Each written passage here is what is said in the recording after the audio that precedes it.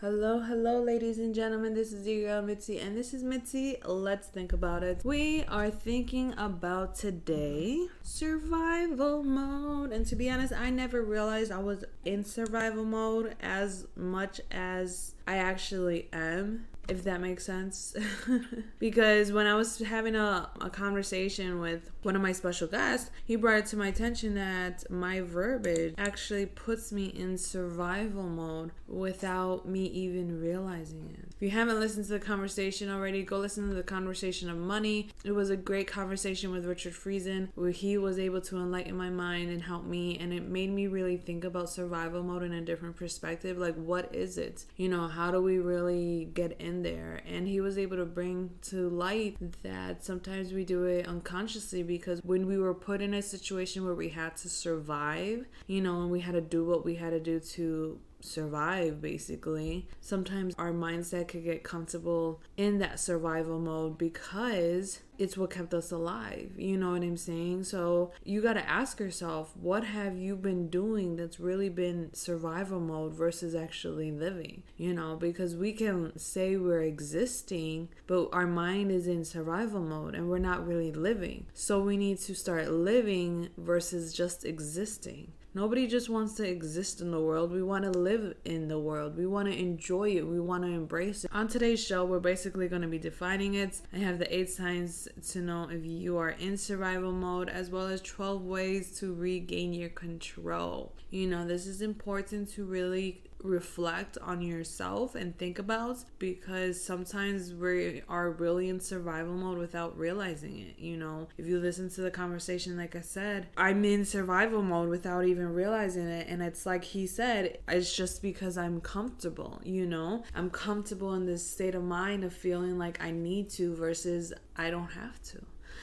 Sometimes a lot of us are in this mindset that I need to get this done. I need. But in reality, you will be just fine if you don't. And that's something that we all really need to think about. Anyways, I just want to warn you in advance that you may hear a little pitter patter because my dog is walking around because he doesn't know how to be a normal dog and sit still. And my baby is right next to me and he's trying to go to sleep, so you might hear little grunts and moans from him as well. So excuse me in advance, and I thank you in advance as well. So let's go ahead and dive right into survival mode. What is it? I was able to define it per mastermindconnect.com. Survival mode is the short-term fear-based mode of thinking you enter when your fight or flight response is triggered. It's the poisonous mentality that leads you to attack or retreat during stressful times rather than communicate and embrace. I'm not gonna lie, that is one of my problems. Sometimes I will retreat during stressful times and not communicate and embrace the situation. That's just me. Sometimes I'm like that. I'm not saying it's the right way. Believe me, I know I have my flaws. That is the reason why I am exploring every topic that I am, so that I can understand what everything really means. We all have a concept of an idea of these topics that I talk about, but sometimes we need a further understanding of what these topics are. So, if you're with me, you're with me. If you understand me, you understand me. So ask yourself, have you been in survival mode? Well, let me tell you the signs of survival mode. Per RosenInstitute.com, they provided me the 8 signs so that we can be aware if we are in survival mode. Number 1, everything is urgent. Is everything urgent? Number 2, are you constantly canceling or rescheduling appointments, meetings, calls, things of that nature? That's a big sign. Number 3, are the people around you in crisis mode because you are in crisis mode? Do they feel stressed and overwhelmed? Is there no joy? Is everything a reaction where you're never proactive? That you always feel like you're never a step ahead and you're always pushing and running to the finish line? Is it all just chaotic? Do you miss certain deadlines and you can never just say to yourself that it is good enough? That is important. And that is one thing that I always have to tell myself. I am good enough. The situation that I am is good enough. and where I am going is going to be good enough for me. Why? Because everything happens for a reason, and we have to be okay with it. We can't control everything. That's the thing. I feel like we're in survival mode sometimes because that is the only thing that you think you can control, but in reality that you can't. Because everything slips out of your fingers, slips out of your hands. It's stressful.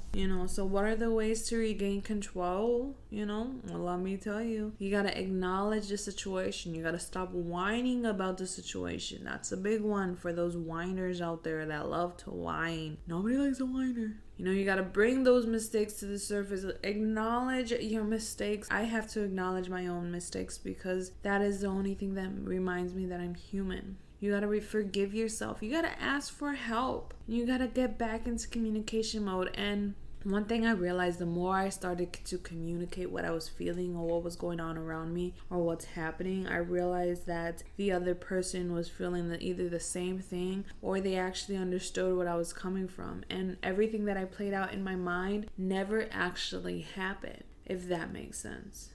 Because sometimes we avoid a situation playing out the scenario, how it's actually going to happen. But when you confront the situation, it never happens like that.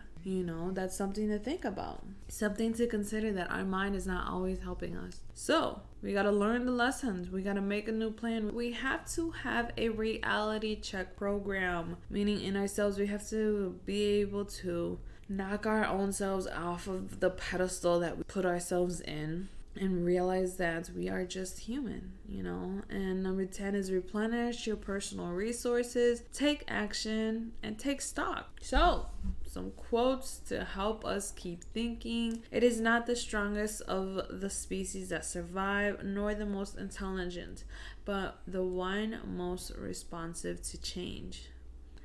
That's a thinker. Number 2, when you really pay attention, everything is your teacher.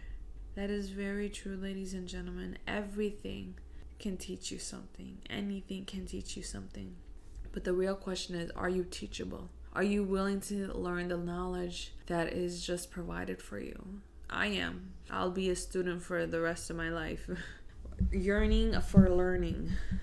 Number 3, it's not the future that you're afraid of. It's repeating the past that makes you anxious. There you go, ladies and gentlemen. That is it. That is our show. I thank you for thinking. I thank you for listening. I thank you all out there for just curious enough to know what is going on in this lady's mind. Well, there you go. Now you know. Don't forget to check out my website, mitzythinking.com. You'll be able to find that conversation with Richard that I had. It also talked about survival mode and our verbiage, and I think that is very important. Go check out Conversation of Money. You'll also be able to find on my website the blogs, the quotes, as well as my children's books that I have out. If you have children or if you know of anybody that may benefit of these books, get them, gift them. Don't be afraid. The links are right there on my website. I got Mr. Waters and Little Miss Puddles, and I'm not gonna lie, Little Miss Puddles is a lot better than Mr. Waters. But that's just me tooting my own horn. Anyways, food for thought. Don't let insecurity ruin the beauty you were born with. Isn't that beautiful? With that being said, embrace yourself and your surroundings. Always, always, always keep thinking. Till next time, y'all. Bye.